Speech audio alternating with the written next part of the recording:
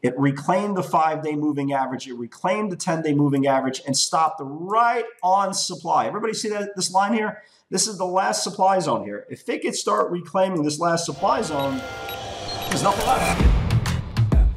Welcome to AccessATrader, the #1 community for those who are committed to taking control of their trading in order to achieve success, profitability, and longevity. Thank you for joining us. Here's Dan Shapiro to help you find your edge, master your process, and own your future. Hey guys, good evening everybody. Welcome to another edition of the nightly wrap-up show, right? Hope everybody is doing well. I had a pregnant pause there for a second. I forgot what we're doing. Hope everybody did well today. So let's take it back 24 hours. Nice bounce, nice rally back into the close yesterday on the S&P 500 and especially the NASDAQ 100, which is the most important part, at least for me, because that's the group, that's the area that I concentrate for my day-to-day. If you guys remember yesterday, you would never know that they put in pretty good closing prices or closing preference points because, again, the Dow Jones Industrial Average was down 725 points yesterday. And I don't think, again, kind of going back into it, I don't think really a lot of people notice because if you trade technology, if you trade stocks in any type of speculation form, you probably didn't realize that the Dow was down about 2% today. So if you watched last night's video, we were looking for some sort of dead cat bounce today, some sort of bounce area. The question was how much range was going to be in that bounce. So by no means did I expect the Dow to rally back nearly 600 points and the NASDAQ 100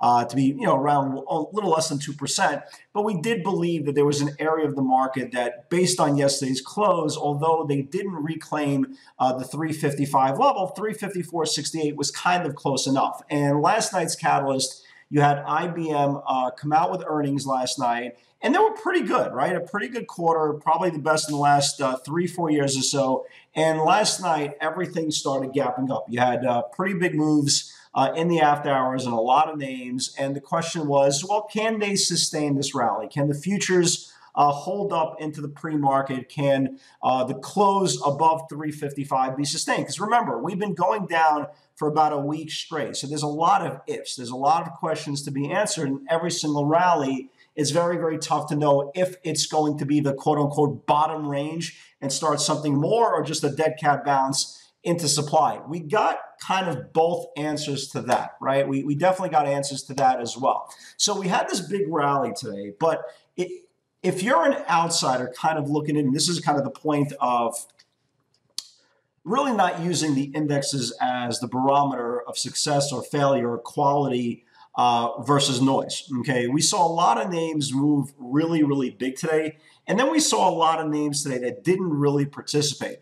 And the one thing that we talked about last night when it came to a session with a potential bounce, the option traders were going to be behind the 8 ball because, again, like I said last night, you don't know if your individual stock was going to run up 50 cents, $5, or anything in between. So there was a lot of questions going into today's session.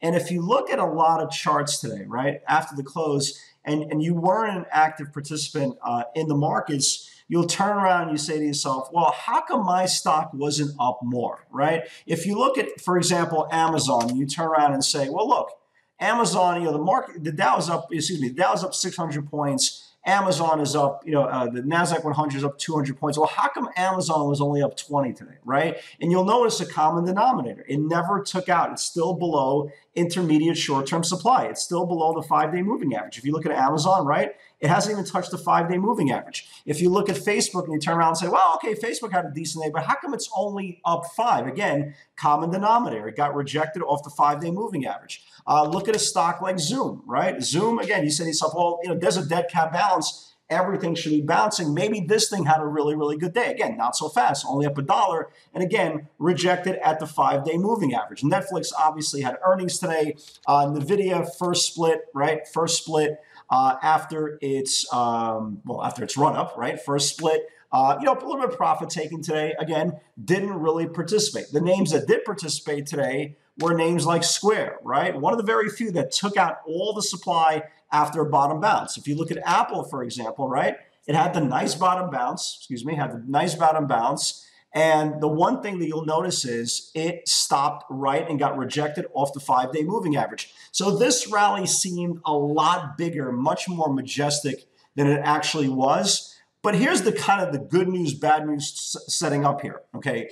When you look at how a market gets off the mat, or the market gets off the floor, or the Rocky Balboa analogy gets off the mat after Ivan Drago is just pounding him for the first 10, 11 rounds, you can't just start waking up and just start fighting back. You need baby steps, right? You gotta, you have to kind of regain your consciousness. You gotta reset your thoughts. You have to kind of start gaining your balance. You got to get your wind back. And slowly but surely, you start getting baby steps and you start going back in the direction where you need to do to defeat your opponent. This, and this kind of example, defeat the market.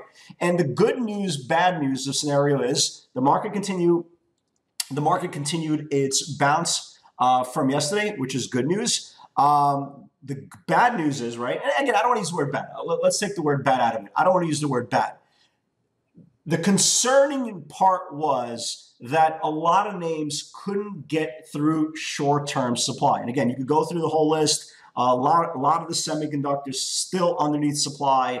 Facebook, Apple, Zoom, Netflix had earnings. I didn't think the earnings were that horrible, right? Earnings down less than 2% on the session. I don't think that's really that bad. But the point is a lot of names still need a little bit of work. And now the question is, do they get their validation tomorrow? Again, another perfect name, Microsoft again, right? You see that? Got rejected off the 5-day moving average. So tomorrow, it's pretty clear, pretty clear. Number one, can the tech names, can the beta names shake off at least a little bit of weakness? I don't think Netflix is going to provide. First, I was hoping, well, if Netflix blows up, it's going to take down everything with it. Not so fast, right? Netflix, if you look at Netflix on the close today, stock closed at 530. Stock's trading down $6 on the night. So I think we're okay, right? I think the initial reaction was very, very ugly, and then bulls started bringing back the stock. So I don't think Netflix is going to have a big effect of kind of the spillover, what we need to do happens for tomorrow. But obviously, if it does start taking, starts taking down stocks, obviously you will see that 5-day rejection today, not only, from individual stocks, but you look at the 5-day moving average on the Qs and they got rejected as well. So tomorrow's a big day, right? Tomorrow's a big day.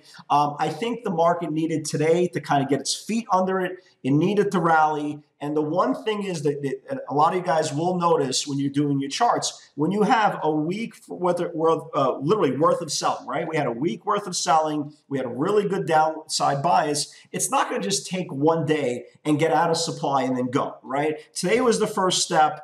Tomorrow, if we can validate, if we can confirm and start reclaiming today's channels on all the names that were strong up to 2 weeks ago, then there's a really high probability that we will have a day 2 rally. We don't know that yet, right? There's certain names that look really, really good and they're ready to run, right, for tomorrow that they came out of supply. And there's a whole bunch of names that didn't yet. So we have to concentrate on the names that look good for tomorrow. And if they could confirm today's ranges, we might have a very aggressive day 2 rally. But the difference is tomorrow, we could actually have an expansion, really, really aggressive expansion channels, because once you reclaim short and intermediate supply, then you have a bigger threshold of success than stocks just bouncing from one area to another and trying to capture as much alpha in between. So if you look at tomorrow's action, you have a lot of really good names on it, right?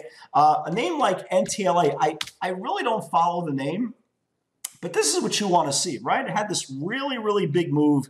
It came in, touched rising support, and this is the first close over the 10-day moving average. Again, it kind of goes into the theme of tomorrow. A lot of names are still under, right? Still under the 5 to 10-day moving average. This one closed above it. If it could reclaim the 10-day moving average tomorrow, maybe you get finally that big next leg up it had since it's made its really violent move towards the end of June, right? A name, for example, like Square, right? Square, again, came out of channel today. First close above supply. Again, do I think it's going to go to 52 highs? It's possible, right? It's very possible. But again, I'm also conscious and understand that Rome wasn't built in a day, and a lot of these stocks still need to take baby steps to reclaim a lot of levels. A name that could wake up tomorrow, right? And we'll get to the individual pivots in a second. A name that possibly could wake up tomorrow. right, is Tesla.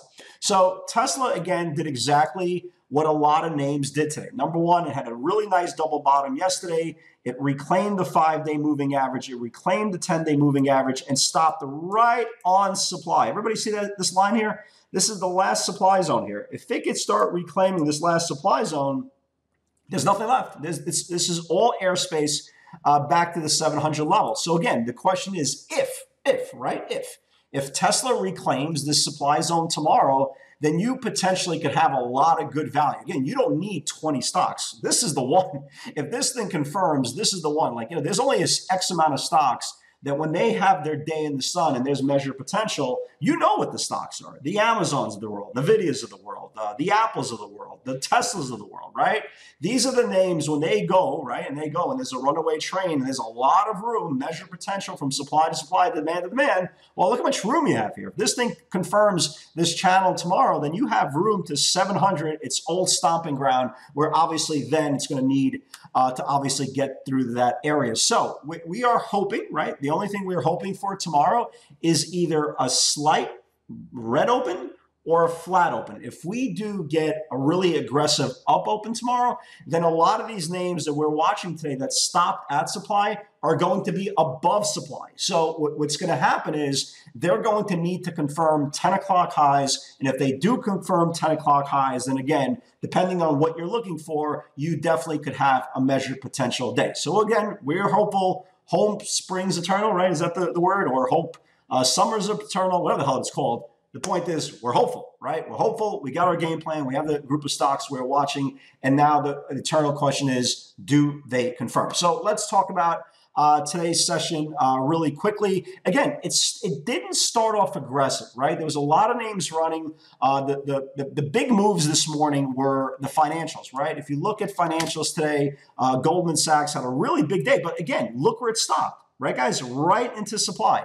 When you look at JP Morgan today, right, look where it stopped underneath the 5-day moving average, right into supply. Citibank, right, same thing, right into supply. So that was the theme today. So now we need a day two. So let's talk about some of the pivots today, and we'll get into tomorrow. Again, just like discussed in last night's video, the bounce is happening. The problem is it's the gap up. Everything is shortly coming into supply. Could be a little bit tricky. Same game plan as yesterday. Let's wait for channels to develop on the 10 o'clock channel. Obviously, 330, 355 over under is going to be a super important number. Again, in the beginning of the day, cash flow mode, again, not enough expansion channels yet. That's exactly what we talked about going into supply. Channels need to have a huge run to get anything going at the moment. Second entries on everything, take on the way up, use break even on the stop. So Tesla, there was 2 entries on Tesla. We'll talk about the first one, but this was the important one, right? 657 needs to build. There's supply at 661. However, any strong build above 661 can start a channel back to 700. And here was Tesla, right? It took out the 557. Again, this was going to be baby steps. Took out the 557, and look where it stopped, right at 661. If this channel gets validated tomorrow, again, hope springs eternal, or hope springs, whatever the hell it's called. NVIDIA first red day, first green day after the split, obviously never contributed to that number. SGOC 1450 rejected twice, needs to build. It first gapped up above pre-market, then I said, hey guys, this thing is gapping up, and then it came down, and then it reclaimed that 1450. And again, it wasn't a big move, went to like 1520, and then came right down. If you traded it, God bless, I had nothing to do with this thing. Yeah, like I said, it didn't realize it gapped up. Watch for opening range highs. Chewy 83 didn't really do anything. It just kind of sat in there at 83 level the whole day. QDEL 136 needs to build. This is a really, really thin stock. If you played this thing, it's more of a swing. I looked at it, I was like, yeah, it's way too thin. It went to 37 and change. Again, closed at the highest point here. I still like it higher. It's just a little bit too thin for me. Body did really nothing. Went to like $9 and change. Nothing really there. SGOC still valid. INO, nice little scalp for you guys. $9 needs to build. August 11 call buyer came in. Not a big move. Ran up like 20 cents or so. Ran up like, like 20, 25 cents. Not a big move at all. Baidu 1270 stopped there again for the third time. Roku obviously didn't flush. And again, this is the cool part about trading pivots, and I keep on reiterating this point. You could have the same name, right? Check this out, right? 398 held twice, needs to build below, can flush. Obviously never got the 398. Now take a look upstairs, right? Take a look at one post over, literally a half hour later, Roku 411 needs to build, right? Here is Roku. This is the coolest part. You don't need to be tied down to the name. You know, look, take advantage of the channel. When the channel expands and it confirms, that's the direction you want to be in that trade, not because you're in love or in hate with the stock. So here is a pivot to the downside, obviously never confirmed. And 30 minutes later, 411 needs to build. Here is Roku, right? It took out the 411, went all the way up to 420 and change. It's actually down like 4 or 5 points after the close, making a little bit of recovery now on Netflix's earnings. But nice move on Roku off that 411 area, take on the way up. Super tight today. This was at least in the beginning of the day. It was super tight today.